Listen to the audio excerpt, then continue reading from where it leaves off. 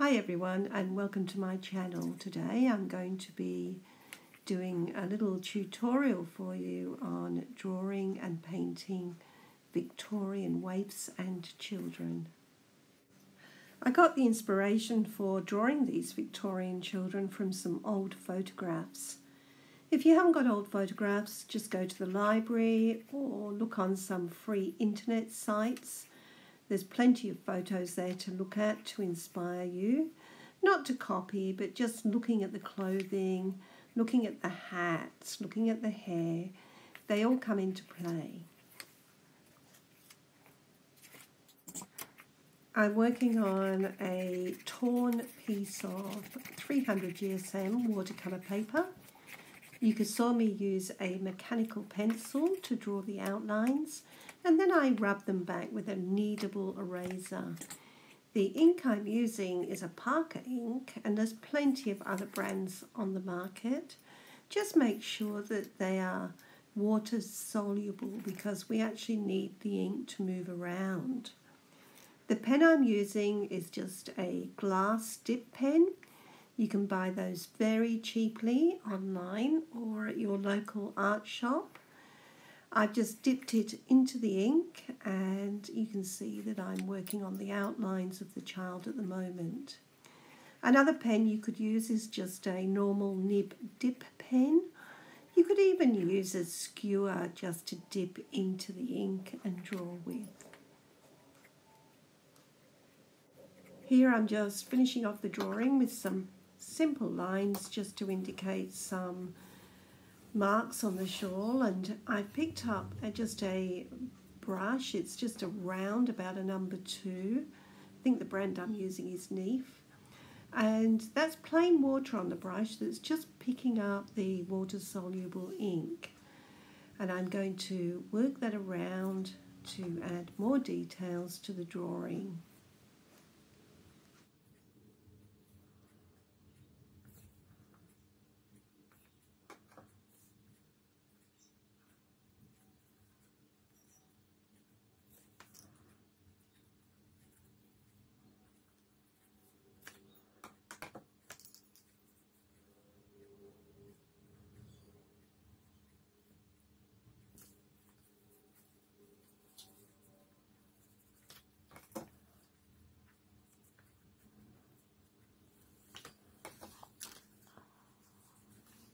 Here you can see me just adding some plain water just around the outside edges of the little figure, and that's softening the background and making it look old and just really pretty and nostalgic. You could also use different coloured inks for these drawings. Imagine what sepia or a burnt sienna or a burnt umber would look like. Even a green, that would look lovely too. Anyway, it's just good to experiment. So I've popped that first little drawing to one side to dry. I'll do another one for you, and then we will come back to the first drawing and finish it off. Here you can see me tearing another piece of watercolour paper. I really do love those torn edges on these little drawings. What could you do with them? You could stick them to a greeting card. You could just frame them as they are. Give them to a friend. Here I'm just drawing with a mechanical pencil again, just getting in those basic details. You don't need to put everything in. It's just a guide at this stage. Again, I'm rubbing back with that kneadable eraser. Some of you might ask, why a kneadable eraser? The reason is watercolour paper has a sizing on it. If you rub too hard with one of those hard rubber erasers, you could break that sizing. And when you're painting with your watercolours on there, it can grab. So always use just one of those kneadable erasers. Here's the little face going in. What a sweetie with those big open eyes.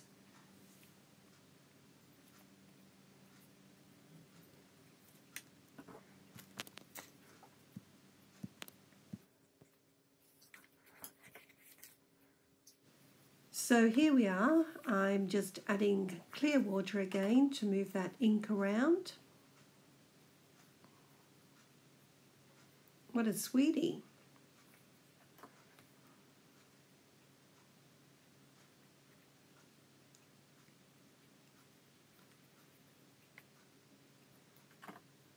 Just working my way over the clothing.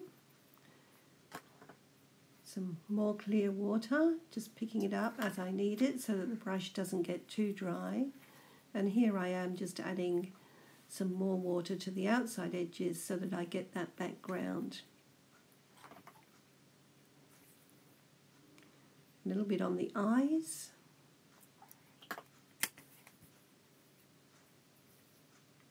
They're a little bit dark.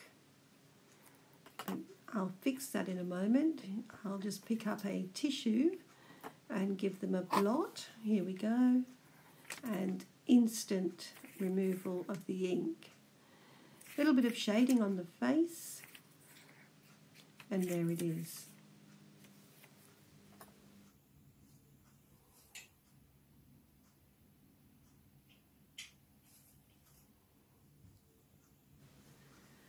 Here's a couple of pens that I use. You can really use any black fibre tipped pen. It doesn't have to be a waterproof pen.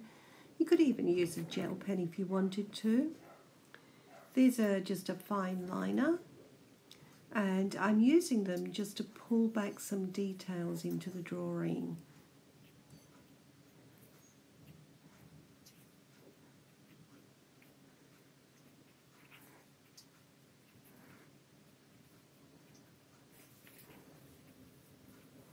So I'm basically putting those outlines back in.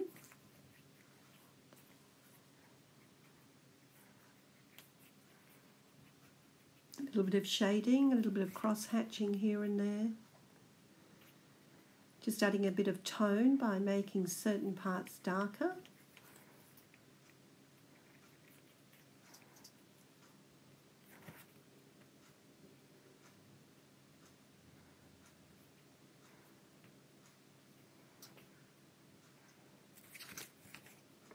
There she is, done. Just a little signature.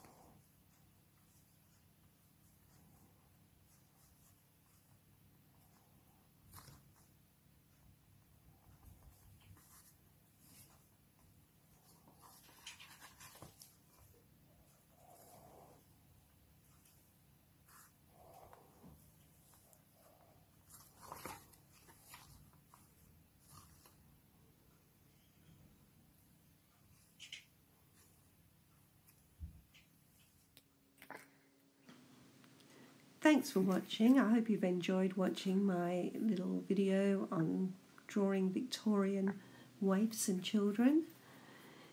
I thought I'd just do this one for you as a final one because she's got the most enormous bow in her hair and she's just so cute with her curly hair. You can see how just adding the pen work brings out the finer details in the artwork.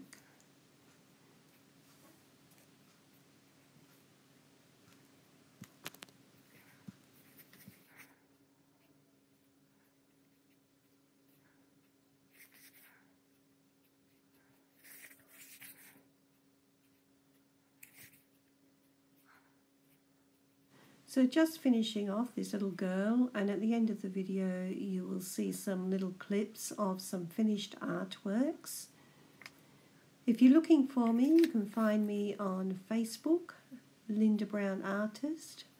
I'm also on Instagram, Linda_Brown_artist.